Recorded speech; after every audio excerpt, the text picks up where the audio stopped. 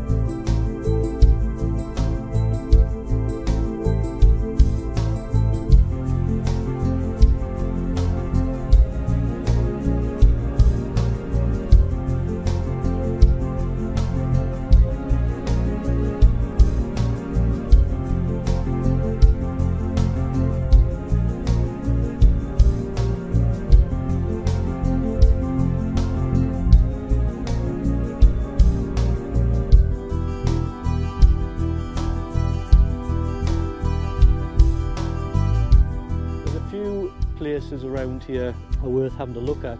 If you continue up over the dam, you head up across the fields to a place called Hetchester. It's like an old farmstead, private land, but it's open access land all the way, so you can walk right up to the boundary wall of the farmstead.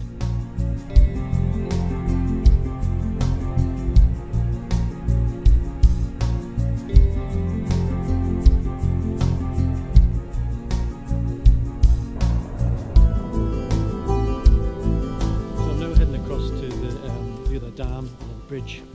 I haven't been that far down, so I'm not entirely sure where it is. I've just seen a dog down there, so someone went down there with the dog. So I'm going to head along that way, and then I think I'm just going to turn back, and then I think I'll then have everything I need for this here film. Colt Crag, the movie.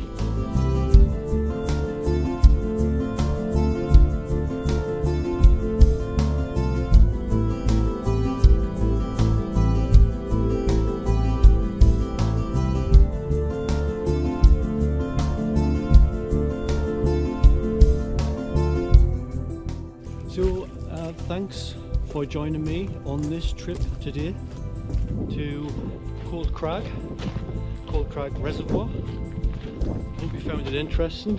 I think you'll agree the countryside around here is stunning.